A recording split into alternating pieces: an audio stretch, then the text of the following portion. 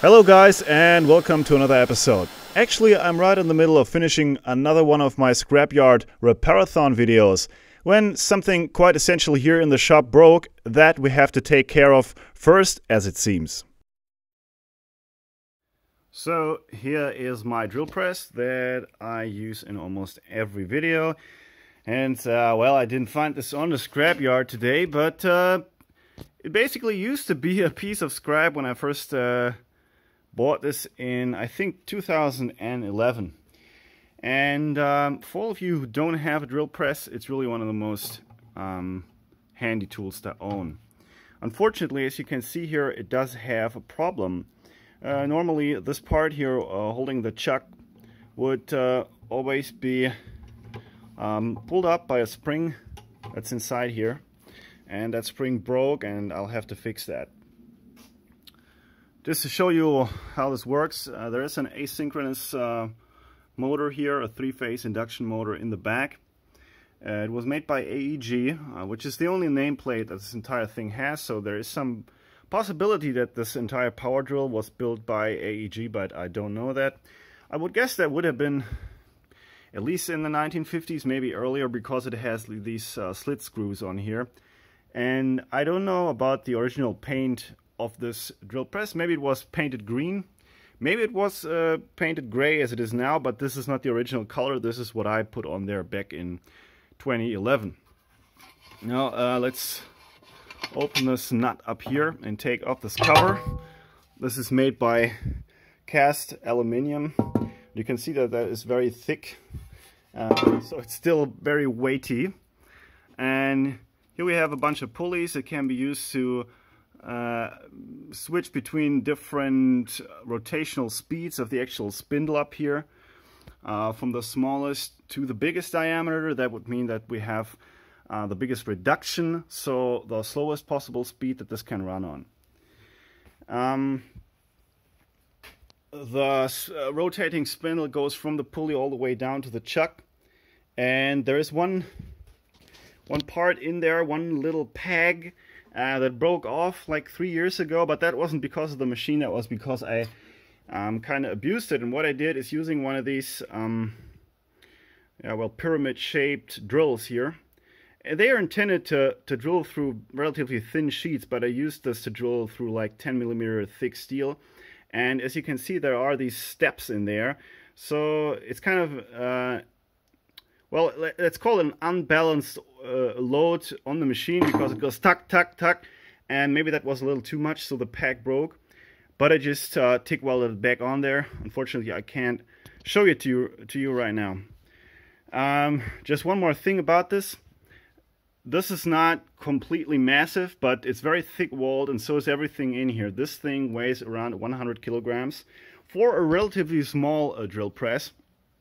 And at least, well, from my experience, this is much better than what you can buy, at least in home improvement stores these days, because everything here is much more massive and much more rugged than what I see when I am in the stores. Like, for example, the teeth on here, much thicker, just a much better made than what you usually get these days. So I can recommend getting an old drill press, and it'll make many things much easier around the shop.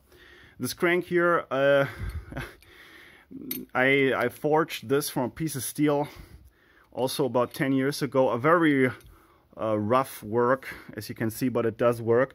The same is going on with this little vise here. This is an Optimum brand vise, so this wouldn't be part of the original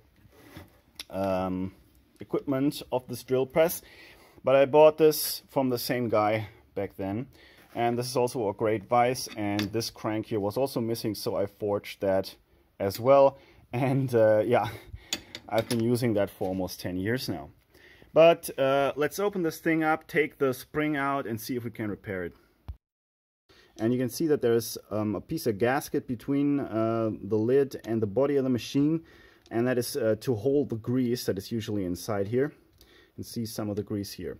Now this spring here is supposed to put tension on this mechanism, and this little hook here is supposed to be longer, and it's supposed to hold on this pack here. So you would have to force this all the way around with the hook wrapping around this little pack.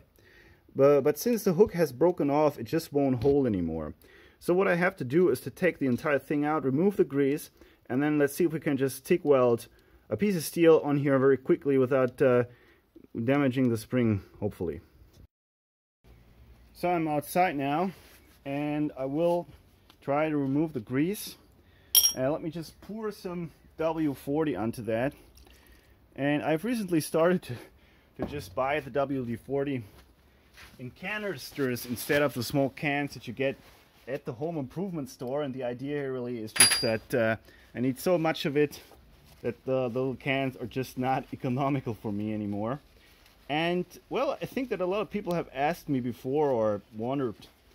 I do not have any particular brand that I use. I've used all kinds of no-name products, but this time again I ended up with WD-40 just because I could buy it in a 5-liter canister, and I was frankly just too lazy to look for something else.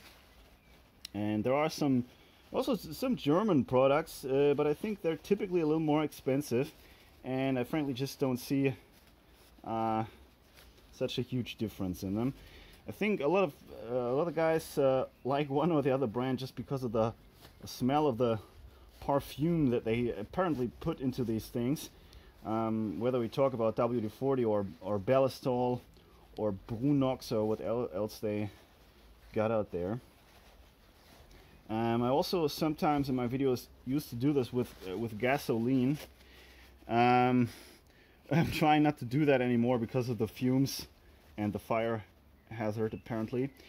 We don't have to remove all the grease here. I just don't want this to burn and stink right in my face when I weld it. This should be good enough though. Now inside one of the garden sheds, and this is actually where I store my stock.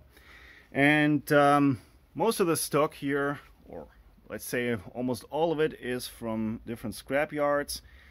These tubes and flat bars and so on, they usually come in 6-meter length here in Germany, but the best you usually get at the scrapyard is around 1.5 meters, but that's good enough for most of what I do. And I'd say that even though I don't have them in the full length, a lot of this here is still valuable. I think a couple of $100 at least. And up here I keep steel that is too short for anything particular, and I think I'll just saw off a little bit of this tube here and bend this around and weld that to the spring. Now is the spring steel? No, of course not, but well, the forces on that spring are not that big, so maybe I can just use this ordinary construction steel for that.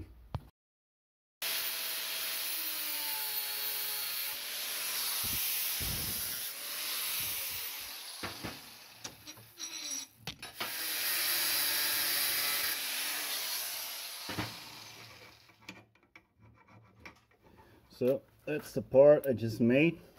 You see that little hook right there? And I'm now trying to TIG weld that onto there, and let's hope it just works and fits inside.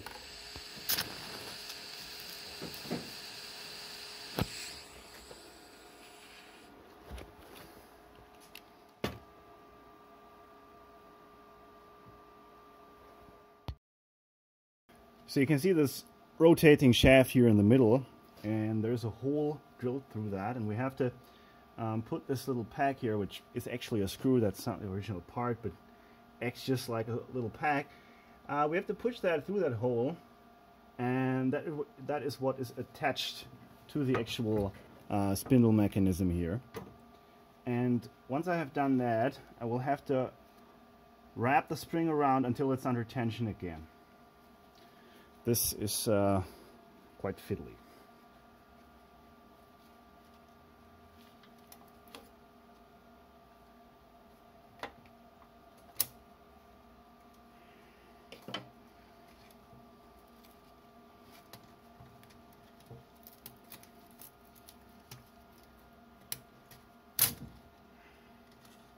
Another try.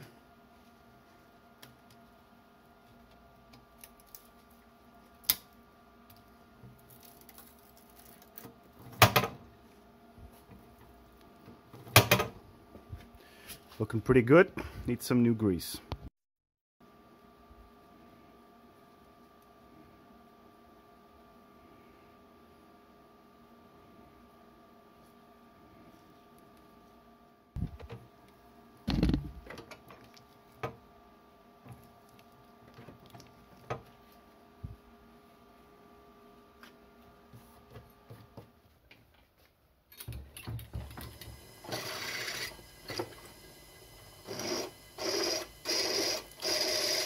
So I'm now testing the machine, drilling some holes, and the mechanism seems to work just fine again. Now I know this wasn't the most extreme, longest, biggest, whatever episode I ever made, but if I upload something like this now and again, you get the chance to see way more of my work. So if you like that, then please give this video a like. And the next Repair-A-Thon will then follow in just a few days. In the meantime, maybe check out my Patreon and support this channel under patreon.com/tpai. See you soon, guys.